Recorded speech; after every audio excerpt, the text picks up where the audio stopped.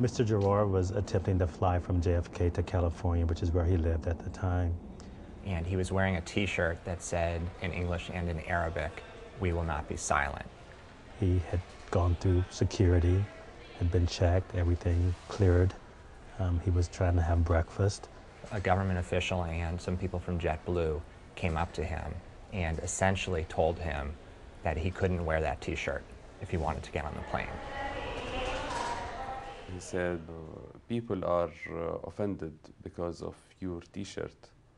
So at that moment, I looked down at my T-shirt to see which T-shirt does he mean. And I figured out that I was wearing one of my T-shirts that read in both Arabic and English, "We will not be silent." So I said, I apologize if this offended anyone, but I can't see why anyone would get offended by this message. He told them that it was his constitutional right to wear that T-shirt, and he asked if there was some law that prohibited him from wearing that shirt.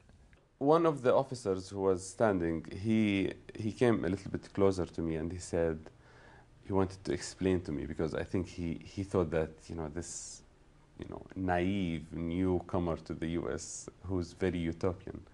So he said, people in the US, they don't know anything about this constitutional rights. And I said, well, I live in the US and I know.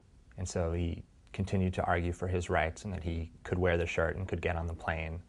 They refused. And so eventually, because he wanted to get home, he agreed to put on another T-shirt on top of the shirt that he was wearing.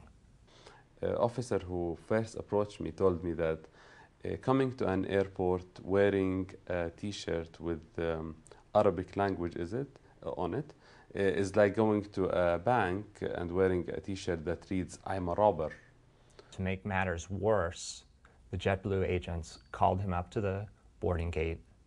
They took his boarding pass from him, which was for the front of the plane. They ripped it up, and they gave him a seat at the very back of the plane. Mr. Jarrar contacted a number of media organizations as well as the ACLU. He was very clear about what his rights are and decided that they had been violated in this situation, and he wanted to seek vindication of them. This case is about the government's decision to censor Mr. Jarrar's speech, and it's also about the racial discrimination that Mr. Jarrar suffered at the hands of JetBlue and the government. We're seeking damages against both the federal official and JetBlue, and we're also seeking an injunction against JetBlue to prevent JetBlue from ever doing this again to either Mr. Jarrar or to any of their other passengers.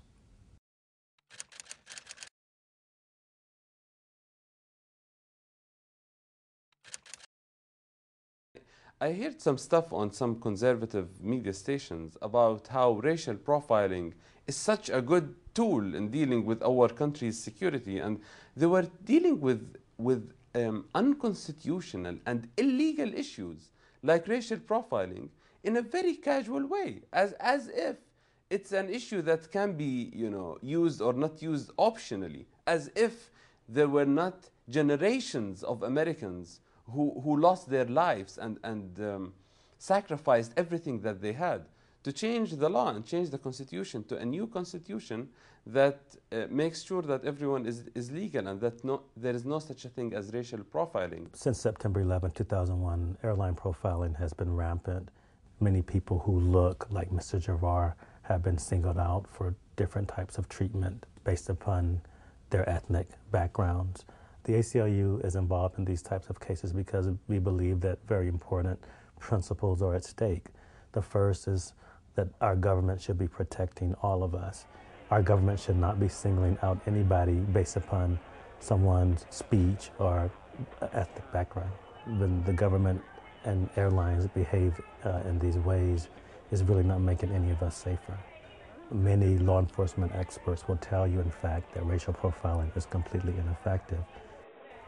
I think we definitely have seen an environment in which people are afraid, people are scared to say what they want to say because they've seen what has happened.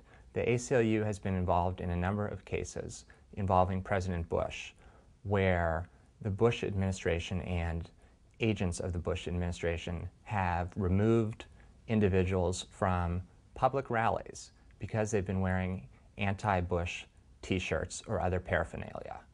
And so this can happen to anyone. In this day and age, there's always going to be passengers who are going to be afraid to fly, particularly with certain types of people. But airlines and the government, based upon their experience and based upon their training, should know better than to indulge that type of irrational fear. Instead, they should be doing everything that they can to quell those fears and to calm people down. The answer to speech that scares people or speech that offends people is more speech, not less speech.